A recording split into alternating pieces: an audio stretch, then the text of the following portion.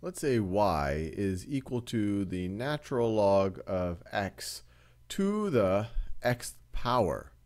And what we want to do is we want to find the derivative of y with respect to x.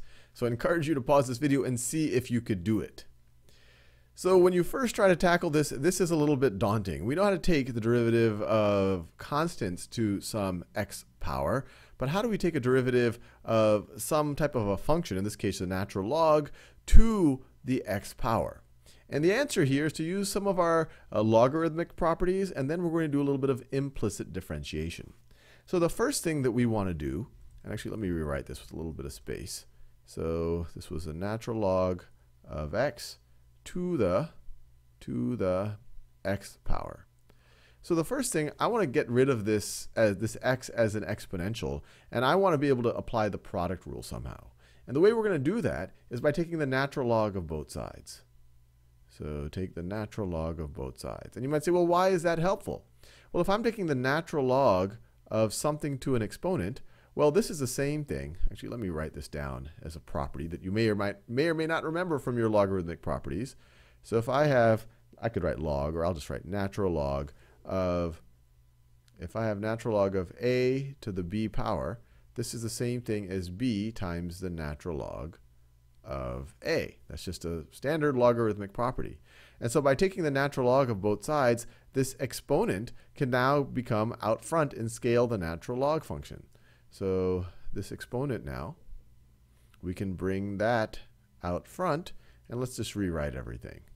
So we get the natural log of y is equal to, so let me put that in parentheses. So it's the natural log of y is equal to x, and that x is in blue, x times the natural log of, x times the natural log of the natural log of x. The natural log of the natural log of x. So there you have it. By just taking the natural log of both sides and using this logarithmic property, we were able to get that. Now you're saying, well, gee, how is this actually going to be useful for us? Well, now we can implicitly take the derivative of both sides of this. And actually, let me scoot this over to the right a little bit, just so that I have space for my derivative operator. And so there you go, scooted that over. And so now let's take the derivative with respect to x of both sides. So I'm going to take the derivative with respect to x of the left-hand side and of the right-hand side. Now on the left-hand side, this is going to be essentially an application of the chain rule. When you learn implicit differentiation, it's really just application of the chain rule.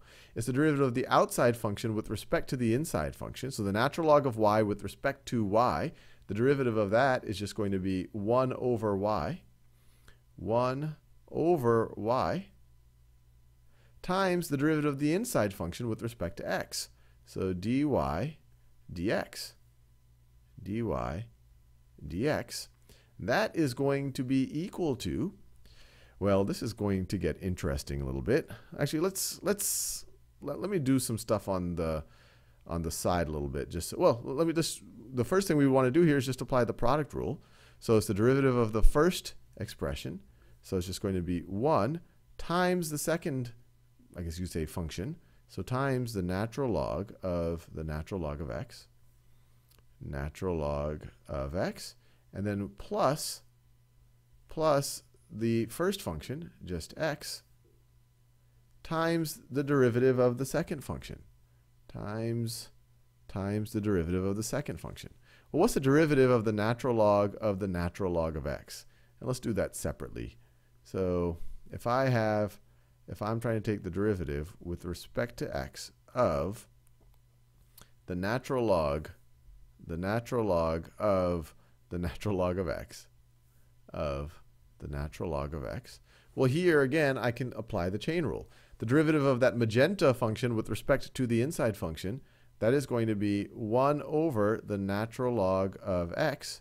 and then times the derivative of the inside function with respect to x. So times 1 over x. So this is equal to 1 over x natural log of x. So the derivative of this second function right over here is 1 over x natural log of x. 1 over x natural log of x. Let's see, that x and that x cancels out. And so we are left with 1 over y, and I'll just write all of this in this blue color. So 1 over y times the derivative of y with respect to x is equal to, see, this is just the natural log of the natural log of x, the natural log of the natural log of x, plus 1 over the natural log of x. 1 over the natural log of x. And now to solve for the derivative, we can multiply both sides by y. So let's do that. So we're going to multiply that side by y, and we're going to multiply this side times y. And what are we going to get? Well, on the left-hand side, that's why we multiplied by y. We just have the derivative of y with respect to x. Derivative of y with respect to x is equal to, well, y is our original, our original thing that we had. Y was equal to the natural log. Let me rewrite it over here. Y was equal to the natural log of x to the x power. So this is, we're essentially multiplying both sides times the natural log of x to the x power.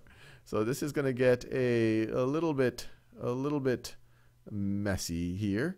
So we could write it, well, we could just write it the way I wrote it just now, without it being distributed. Actually, let me just leave it like that. So it's going to be, and so we deserve our drum roll right now because this is quite involved. The natural log of x plus 1 over the natural log of x, all of that, times the natural log of x to the x power.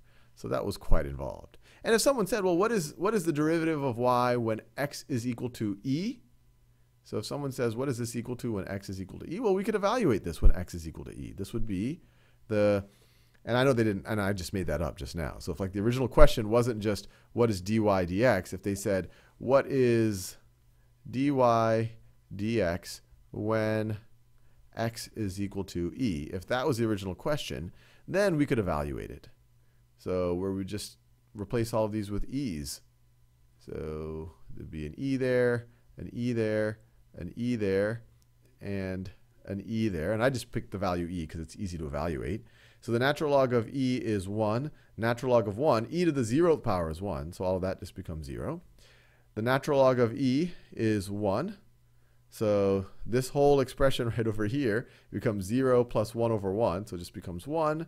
And then the natural log of e is 1, and you're going to have 1 to the eth power. Well, you could raise 1 to any power, and you're just going to get 1. So it's 1 times 1 is equal to 1. So I just thought it would be fun to try to evaluate that at a value that would be somewhat clean.